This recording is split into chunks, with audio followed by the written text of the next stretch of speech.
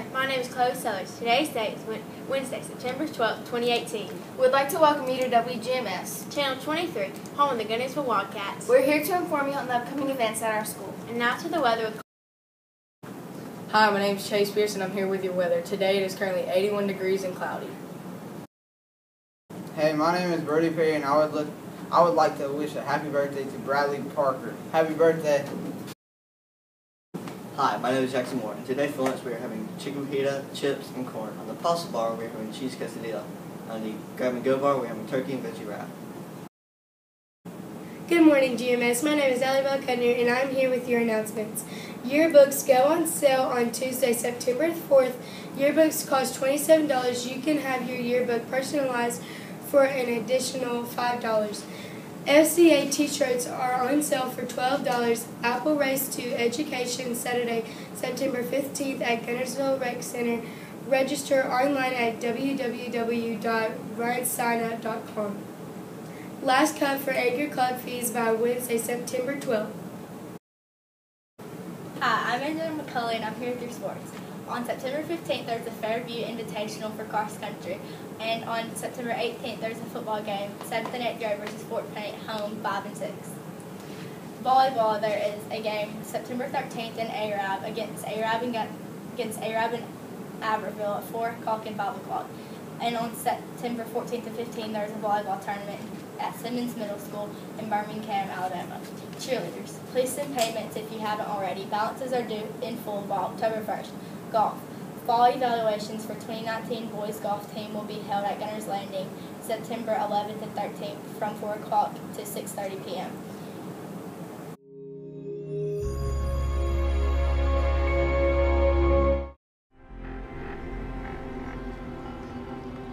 September 11th, 2001. A day of grief. A day of courage. This is how that day unfolded. My daughter called me. She said, a plane just flew into the World Trade Center. I said, nah, you gotta be kidding. It's gotta be a Piper Cub or some clown was flying down the river. At 8:46 a.m., American Airlines Flight 11 from Boston, with 92 aboard, traveling at a speed of 470 miles per hour, strikes the North Tower of the World Trade Center complex. Within minutes, officials coordinate the citywide emergency response. Their base of operations is a state-of-the-art command center located on the 23rd floor of 7 World Trade Center. With one tower in flames, the tragedy is only beginning. It is 9:03 when United Airlines Flight 175, with 65 aboard, traveling at the speed of 590 miles per hour, smashes into the South Tower of the World Trade Center. This aircraft strikes the corner of the South Tower. It rips a diagonally shaped gash from the 84th to the 78th floors. The South Tower lasts only 56 minutes before it succumbs at 9:59 a.m. The dust cloud billows outward for blocks.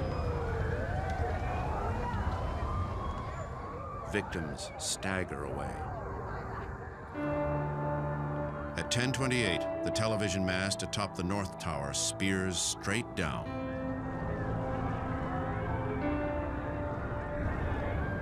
Once the collapse started, there really wasn't any way to stop it. It was just going to go all the way down once it got started.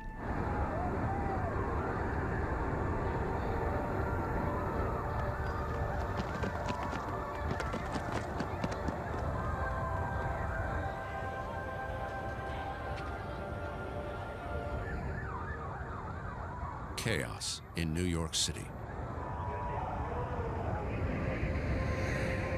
Power is down in Lower Manhattan. Phone lines jammed with more than 230 million calls. Hundreds of firefighters trapped in the towers. Hundreds more race to the scene. Falling debris from the collapse of the North and South Towers ignites fires in the neighboring buildings of the World Trade Center. World Trade 4, 5, and 6 are ablaze. World Trade 7, the building housing the city's command center, burns unchecked for 7 hours. At 5:20, it collapses.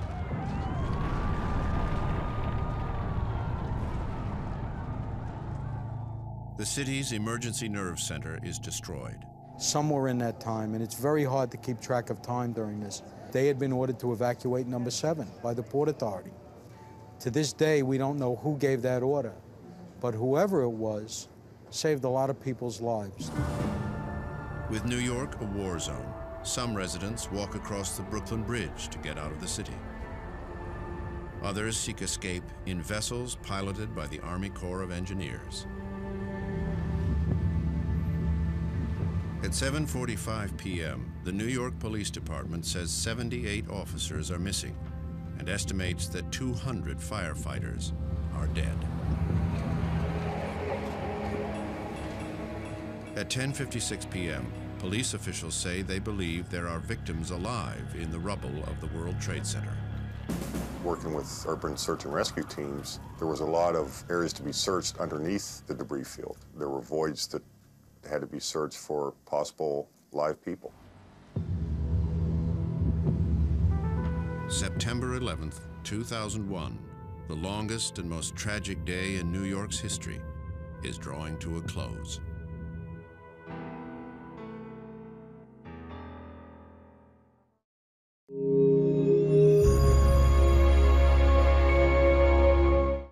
This concludes our show for today. Thanks for watching.